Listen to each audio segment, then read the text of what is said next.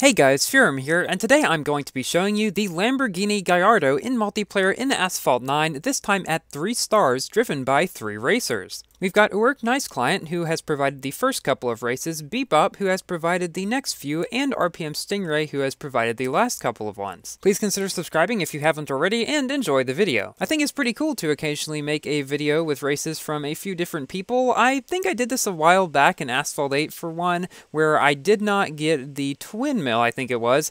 Oh yes, that brings back bad memories. I didn't win that car, primarily because I just forgot to start it. But let's not think about that right now. Thanks to these guys for these races. Now, this car, I did make a video about a little while back at 2 stars, but a lot of people did manage to get it at 3 stars and above, so I figure it might be worth making another video there. And I found someone with a golden Gallardo too, so you can expect that sometime in the future as well. So I wanted to take this video as sort of an opportunity to talk a little bit more about the upcoming update to Asphalt 9. As you guys are probably aware, I posted a video a couple of days ago about the new car's stock stats in the update. However, since that video has come out, we have gotten the patch notes and the max stats of the cars. You may have wondered why I haven't made a video about those yet. Well, I don't usually like to make more than 2 videos about a single update, because that just seems a bit too much. Presumably the update should be coming out pretty soon, especially since we don't have any new multiplayer seasons right now, and I don't think they would hold that off for more than a couple days. So whenever the update does release, because we are getting a new track that I cannot really say anything about, but they did say that in the patch notes,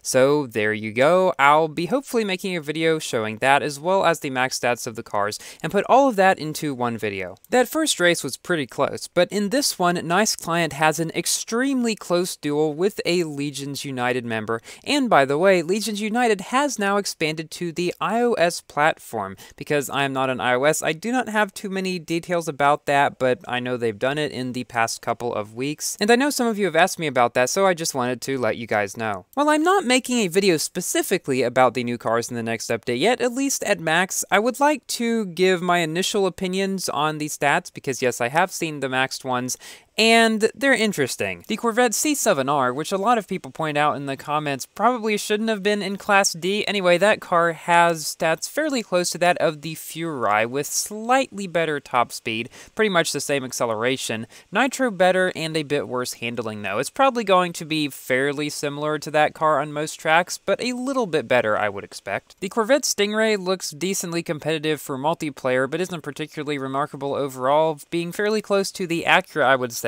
with better nitro efficiency, slightly worse acceleration, pretty much the same handling, and a slightly better top speed. And here NiceClient and this Legions United member are neck and neck pretty much, coming up to the finish line almost right next to each other, but NiceClient does manage to cross in first place. And now we move on to a few races from Bebop, and this first one is against another 3-star Gallardo as well as 3 2-star ones. Another car coming in the update is the Ford GT Mark II, which is a B-class car that is a little bit confusing. At max, it has by far the lowest top speed in Class B, but the highest acceleration in Class B, and I think like the second highest or third highest in the game. It's really high up there at 86 point something. It kind of looks like what you'd get if you'd cross the acceleration and top speed of the Arteaga Superlettera, or whatever it's called, from Class C with the Pininfarina's handling. So it's probably going to become sort of like a lower Huracan or something like that. And I'm not entirely sure what the point in adding that is, other than to give another car for people that really like those super agile cars to play around with.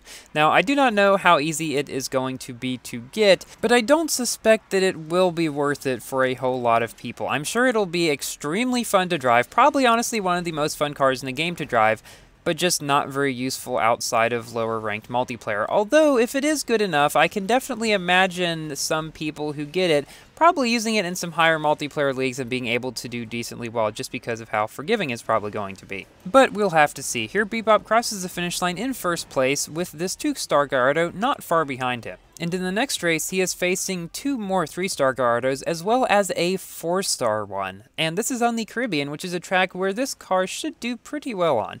Now, the other car that will be coming in the new update is the Bailey Blade GT1, which I predicted in my stock stats video that it would be be kind of like an upgraded version of the Tryon Nemesis, and at max I can tell you that yes, that definitely looks like it's going to be the case, as long as the handling and drifting are good enough. Because while it does have a low handling stat, just like the Tryon Nemesis, remember that car actually drifts extremely well. So actually, its top speed, acceleration, and handling stats are all extremely close to that of the max Tryon Nemesis. However, its max nitro is, get this, 70.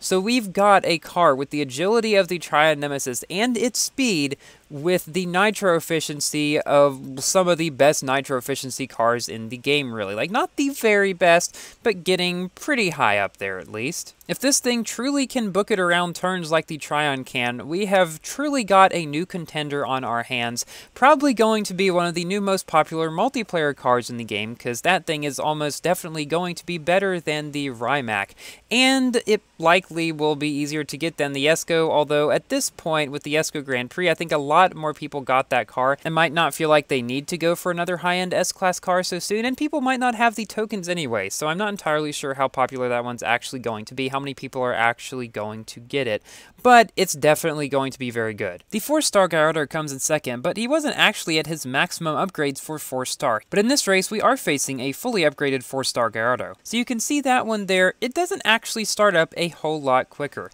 The Gallardo is one of those cars that doesn't actually improve a ton once you go from stock to max, as much as something like the, say, Huracan or other more recent cars in Asphalt 9 may have tended to do. Cars like this are ones where it is generally easier to do better in multiplayer seasons where you don't have a maxed car, for example. Like, I did better in the season where I had a 1-star Veneno than the season where I had a 4 out of 5-star Aventador J. I don't know entirely what that was due to, but it was just an interesting little phenomenon that I noticed. At this point, the 5-star Gallardo had pretty much fallen off the map, and Bebop elects to take the way to the right here, where the 5-star Gallardo takes the way to the left. Now, I'm not entirely sure which of these is better if you are in a more agile car like this one. I still usually go to the left, because for me, it's always been faster, and he does appear to catch up there, but then I think he runs into a problem around the turn and then falls back behind again. So I don't know, let me know, which way do you guys go? Because I know the way up top is better in more top speed oriented cars,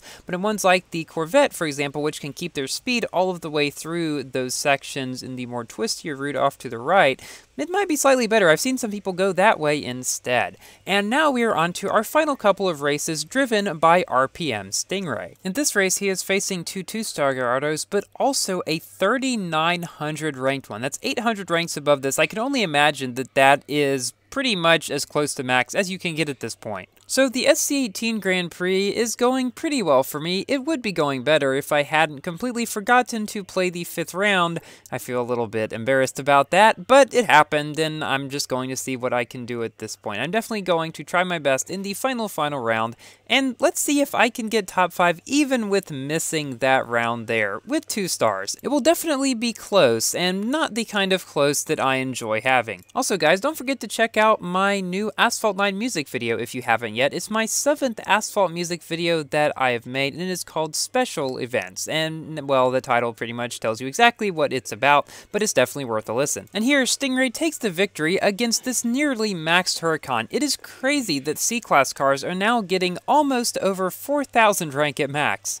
Now for the final race in the video, in which Stingray is racing on, coincidentally, the same track as the previous race, this one is against a 2-star Gallardo, but it was actually a very close one. You can see there that the 2-star Gallardo really doesn't start up all that much slower than the 3-star one. Now something interesting is that this car actually has quite a large jump in terms of rank increase, by a lot more than actually all of the other star up increases on this car, and we will get to see how this car performs at Golden Max by Rev Chaudhry, who got top 1 on Android in the Gallardo multiplayer season that just finished, so stay tuned for that. And I think I have finally quit calling this car the Huracan for some reason. I do not know why I did that. So now it is time for my general review about this car. It is a high-end C-Class car, not as good as the Aranera or Vencer overall, although probably on Osaka and Caribbean and some other twistier tracks it could put up a good fight, although I think this car really shines in multiplayer in particular. particular. Thank you all for watching, and thanks to NiceClient, Bebop, and RPM Stingray for these races. Please like the video if you've enjoyed and consider subscribing for more Asphalt and other games content, and I will see you in my next video. Goodbye!